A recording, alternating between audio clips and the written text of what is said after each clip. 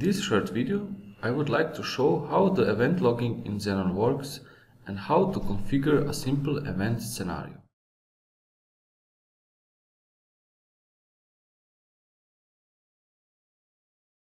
For this example, we need a variable, an internal one, and I will give it the name cell.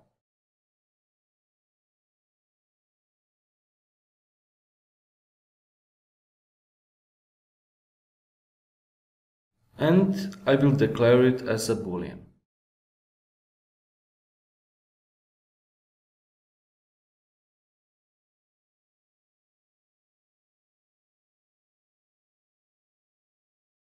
After we create a variable, we need at least 2 groups, 2 classes and 2 areas to filter on them after in the audit trail.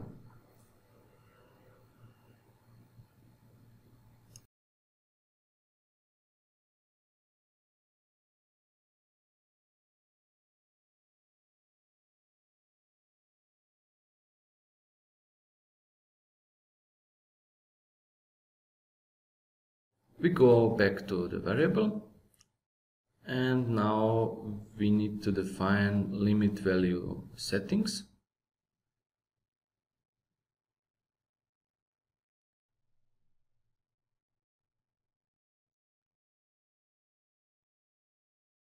We need to enable the checkbox in chronological event list and to choose one of the alarm event groups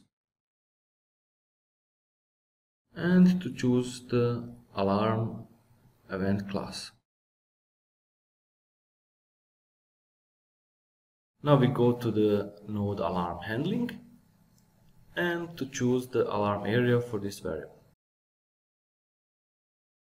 Now we need only to deactivate the second limit value. In the next step, we need to create a new screen. I will name it cell, and this screen needs to be chronological event list screen.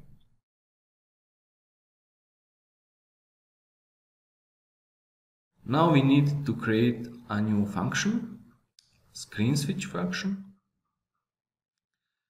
to go to the chronological event list screen. I will change the name of this function to screen switch to cell.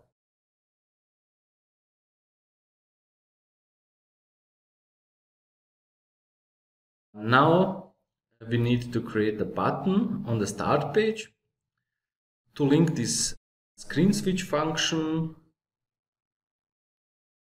to the cell screen.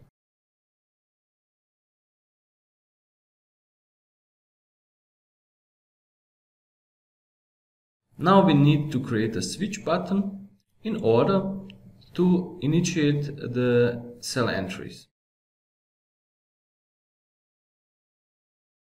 After the switch button is created, I want to give it a different look. For this, I will go to the fill node and change the graphics of the button.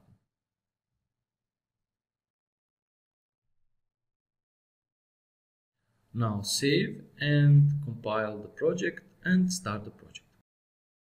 When the runtime is started, I will go to the cell screen, create some cell entries, and now we can filter on these entries for group, classes and areas. After I select the group, now we see in the cell screen only the cell entries of this group are visible. Now I will select the class 1 and we see the same entries are visible because they belong to this class, and the same for the area. After then, I will choose the alarm area 1 and we can see this cell entry don't belongs to this area, and That's also for the class. When we disable the areas in the class, we can now see our entries. At the end, we disable all filters and now we can see all the entries again.